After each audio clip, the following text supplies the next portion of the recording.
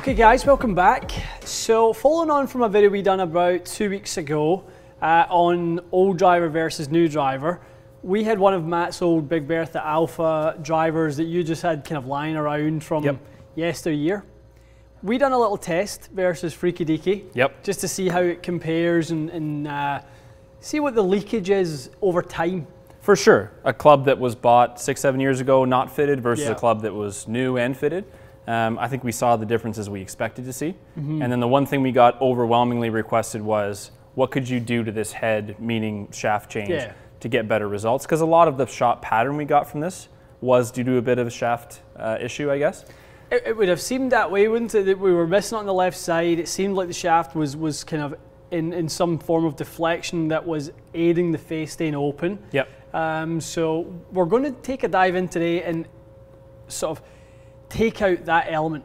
Take out that element, and then give someone who has an old head like this that they really like, give them some idea, is it worth you going in, spending your money for a fit, maybe buying a shaft with it to kind of revive that, bring it back to life.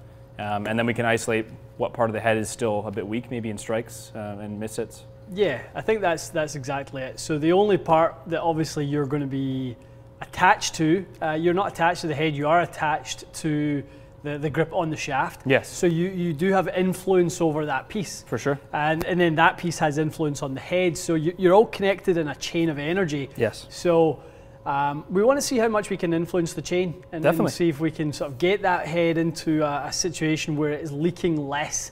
I'd be very interested to see, probably less so this versus Maverick. I'm more interested on this versus the new version of this. What does the customized version look like? Yes. I think it's fair to say in time, we're not going to see exactly what you saw from Maverick. I just think that we're not going to be able to, our technology is valid enough that we're not going to be able to make that argument. No, you're not going to be able to see the same consistency level. Again, we said it last time. You will see a few shots just as good, I think. I agree. And we kind of did last time. Yeah, 100%. I think the last one you hit with that was great. Was the longest drive or something of that the day, you had hit. Yeah. So we'll hit a few with the current version of it, and then I'll let you start going nuts so that we've got the adapter for any shaft at this point, right? Yes, yeah, we can do whatever. We can unifit it up and use our Club Connect system for that. So we have set it up, we have 5 grams in the heel, 3 grams in the toe. We have the gravity core flipped so the heavy weight is at the bottom to lower CG. Lowering the CG, guys, is basically pulling that sort of CG lower down, that weight lower to the sole, which is going to increase launch, decrease spin. When we do that, if we pull weight towards the bottom half of the head, what that basically does is even a strike in the middle will slightly tilt the head back, and it will slightly decrease the spin through gear effect. Okay, so that's how we're able to influence the center of gravity vertically. Gotcha. All right, let's hit a few. Let's get some baseliners from the old Alfie.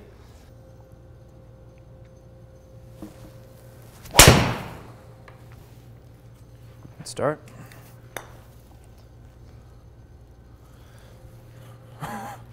That's the one.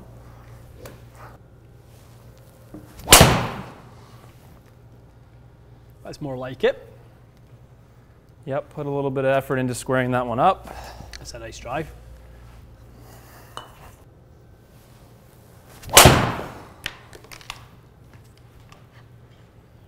Cute. That felt fine, just went left. Okay. So very similar starting pattern to last time. Yeah, a couple pushes, one good, similar kind of deal, wasn't it? No real difference. Let's hit 2 or 3 more.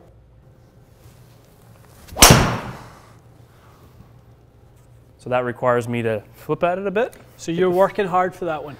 I tried to flip the face closed a bit, and so that squared it up. It wasn't a good strike, but it definitely got the ball more online. But it required, to me, it required effort, or at least thought, to make the ball go straight.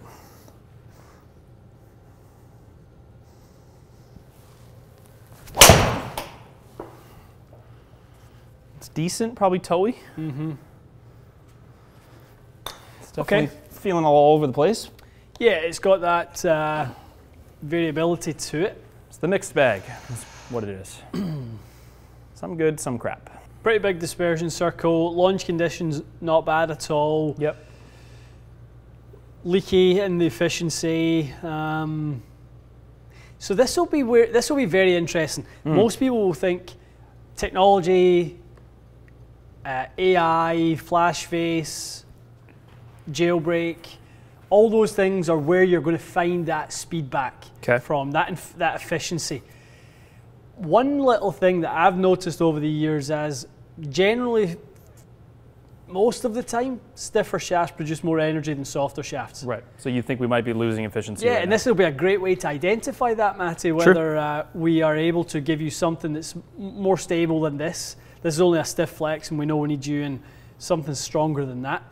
I'm expecting to see that efficiency change quite a bit. I would also think that I would swing a bit faster once I have something that I feel comfortable with. You could. I mean, I think the shaft could be contributing to acceleration and head speed. Right. But that acceleration and head speed is probably going to result in actually your loss of efficiency. Gotcha. Because that shaft is in so much in lead deflection that it's contributing too much. It's not actually accelerating into the golf ball. It has accelerated as it hits the golf ball. Gotcha. Those are quite different things. All right, let's dive in. Begin.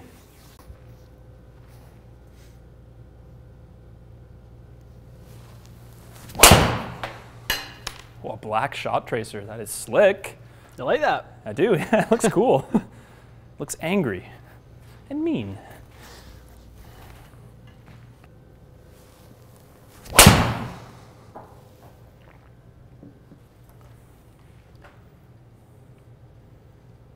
Beautiful. It already feels better. I feel like I'm hitting bullets, but I feel that I have control of the club face again. Or not even so much control, I just feel that it's coming back to square without me going crazy with it. Without getting overly excited about two shots. Yeah. There's your speed. Okay.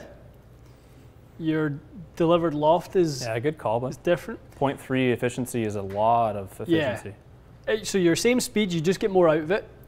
You're delivering a little bit less loft. Now, why are you delivering less loft? Because the face is square. I don't want people to look at this and think all of a sudden the launches came down because it's a tip stiff shaft. Good point. It is not. That's not what's happening here. It was wipey with the old one. It was open. Yeah, it was open. just wide open. Good so point. that's where the issues. And that's why they call it dynamic loft, because it's not just based on one direction. It's open and closed too. But lovely to see that speed. Yeah, definitely. Right back there. Okay. Okay.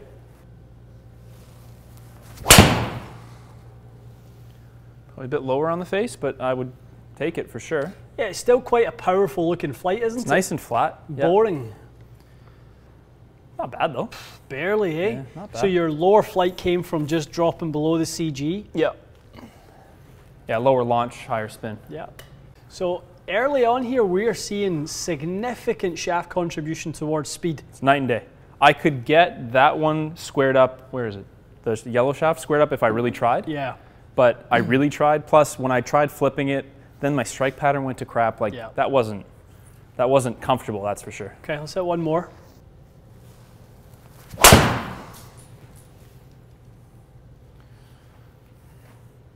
Yeah, that's a decent swing, but it's the head can't manage a high strike very well. Spin goes to 0.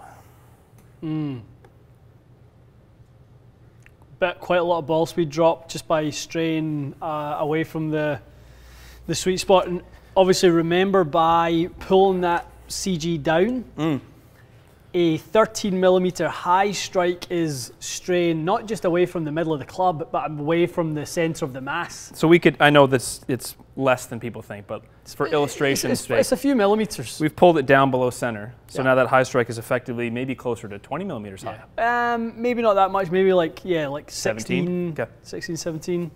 Something to think about though. It's not nothing. All right, let's throw some different shafts in there. Yeah, I didn't mind that. Didn't mind it. All right, TPT. Yep. 15 high, shaft you've liked in the past. Definitely. Very curious to see how this one does for you. Last one was close. This one's a little bit softer in the tip section.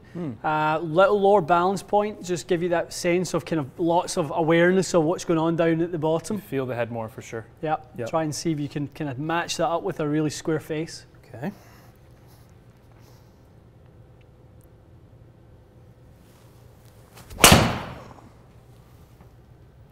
Nice flight on that. That is known as a really square face. Oh, lovely. The 300-yard carry bullet fade. That's a lot of carry for... Yeah, there's nothing much more you're going to get out of a fade at that speed. Wow. That's as much as you'll ever get.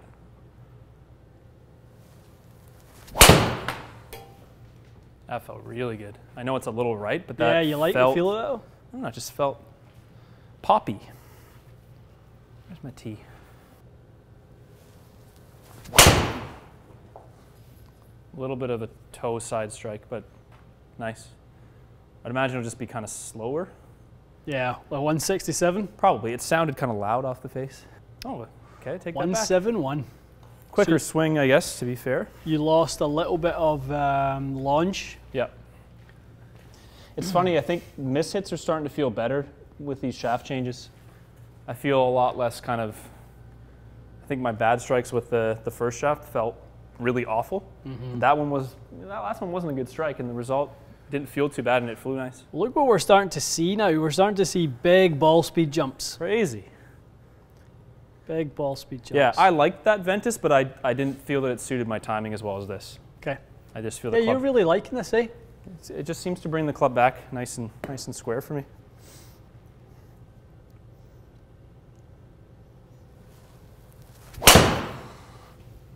Yeah, I like it. That's nice. We've got a fan here, folks. Fan of the TPT. So as we were talking off camera, like if there was ever a bit of a fantasy fitting, this might be it. Throwing a $500 shaft in a bargain basement driver. Paint the picture. Guy walks in, 7-year-old driver, been using it, you know, economies and rough shape and try to save a few bucks. And the shaft that he walks out with is a $700 Canadian shaft. Yeah. We might argue this is a rare scenario. This is fantasy land right now, because the guy who walks in with this is unlikely to be convinced that regardless of how good it is and how much he likes it, that he's going to drop $700 on a upgrade into his old faithful. Perfect segue for you. Someone has around 800, 900 Canadian to spend. Yeah. Are they going to get better value out of a shaft from the wall that's in a lower price point and a new head? Is that the direction to go? Are we so much over-indexing on the shaft here? I think it depends. If I was objective. Yeah, it depends on a lot of things. Like if you walked in and a lot of these shots you've been peppered in the middle. So say you just showed me that all you do is just wear out the middle of the club. Well, I don't really need to worry too much about Matt's mishits. Yep. You know, he's a really, really good player. He finds a sweet spot often. I'm going to find him a shaft that he can just transfer that energy and max that out. I don't really have to try to influence, you know, your control panel. Which is what the point of something this expensive is super consistent, super sort of, you know, there's no variances, swing to swing. If you swing the same, you should get the same result. So that's what I'm paying for. But like, it's a bit of fun. It's mostly for you guys anyway. This video. It's not like I actually am going to play this. So. I like this feel a lot. I like this a lot. I mean, from when we started, what were we, 166? I expected you'd get like 168.5. I didn't think we'd pop into 170s given the same swing speed. Yeah, we had a couple of swings. We had a couple of ball speeds at 170 the first time around, but we didn't live there. It was like a rare thing. Ones. Yeah, definitely. Okay, hit two more with that one, and I've got a couple other shafts here. Okay. It's a better swing. Oh! That's nice. It's kind of a bullet fairway finder. Okay, so like here we're going to go the opposite. Ooh, like it. This is probably more of a real life scenario where someone walks in with this particular head, looking for value. You kind of know where they're going with it. So I'm thinking this guy maybe has $300 in his pocket. Perfect. He wants to spend $300, and I'm going to try and get the best performance he can get for that. All right. Budget conscious golfer. Okay, so these are a good price point also here. Yep.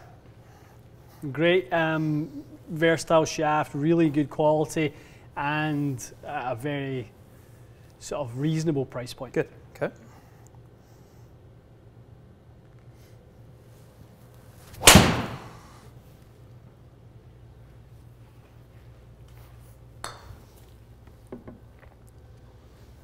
loopy.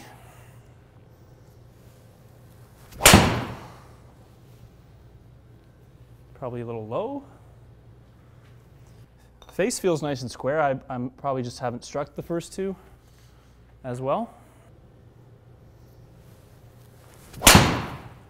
Oh, does it ever want to go in the low part of the head? Interesting. Deflecting a lot. Yeah, wait till you see how low that is.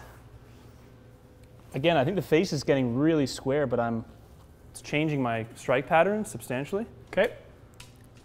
Pretty interesting. Look at that. I mean, you know me pretty well. How often do I hit 3 low? Rare. Very rare. Interesting. All right. Fuji Pro Tour Spec 6X. Love it. An old favorite. An old flame. Always nice to revisit. Don't start that. Oh, hello. It feels so familiar. All right.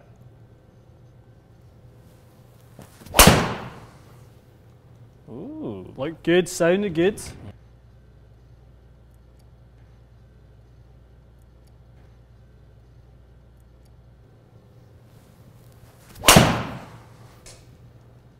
Okay, just a little high in the head. Yep. We may want to, if we see that, but we see quite centered but a touch high, we may want to raise that CG, flip that alpha plug around. In fact, let's do that right now, so based on where you struck those last two. So you've got the strike moved back up. Yes. That is not benefiting you to move the strike away from the CG. Gotcha. So that should be almost counterproductive right now. Yep. The way it is. Gotcha. Okay, so we should see the spin spike a little bit. In that same region. Yeah. I mean, we don't want to spin at 1200, so.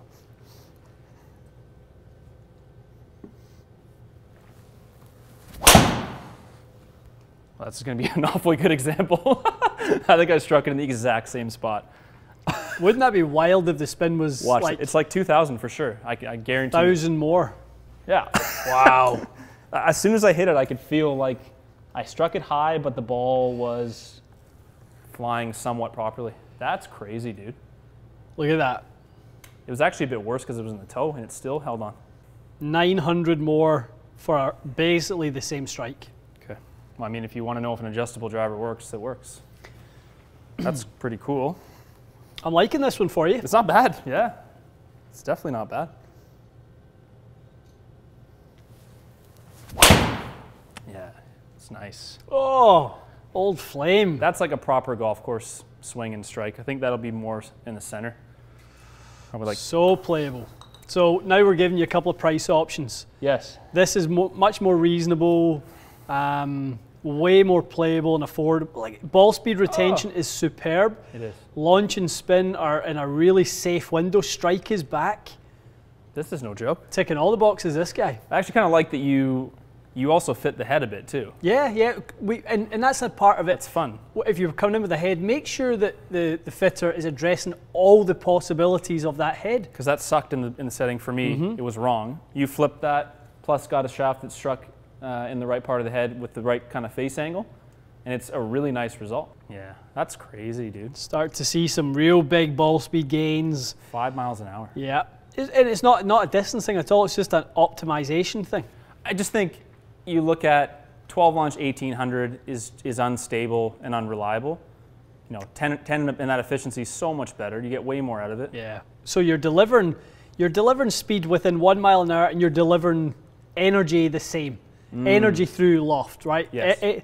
Loft is pressure to a golf ball. Loft plus speed equals pressure. So it's not that we're all of a sudden de-lofting and that's Correct. why it's faster. It's the same. Yeah.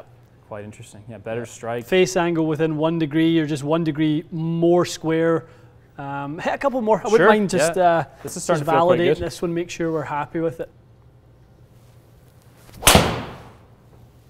Yeah. I mean, Good miss, eh? Left that a fraction open, but that's safe. It's in the edge of a fairway. That's really good.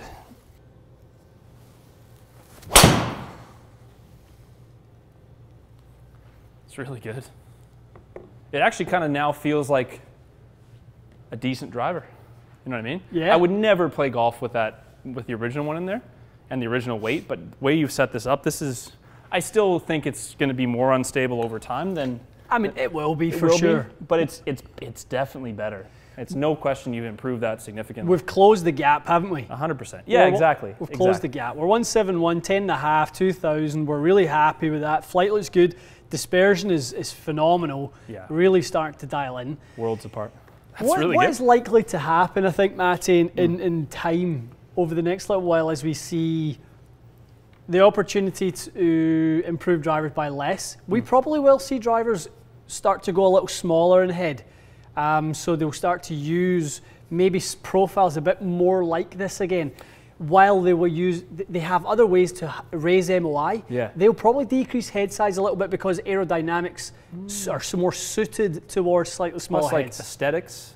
People like that. A nice compact. The thing is, the only reason I look at this and don't like it is because I know the smaller head means it's way more unstable. Yeah. If you knew it was just as stable, you might prefer the smaller head. Absolutely. It's a good point. I think that's a nice little prediction of what might occur in drivers next 5 years. I think that's very, very likely, and having listened to some people talk about it and some of the trade-offs that come with large head and sort of aerodynamics is an issue. And things like turbulators and sort of tracks on the bottom as speed breakers, all those things are trying to accommodate these large heads. True. So if you can go down, I mean, that's still 460, as we know. Yeah, just a different way of doing it. But it's just a different profile.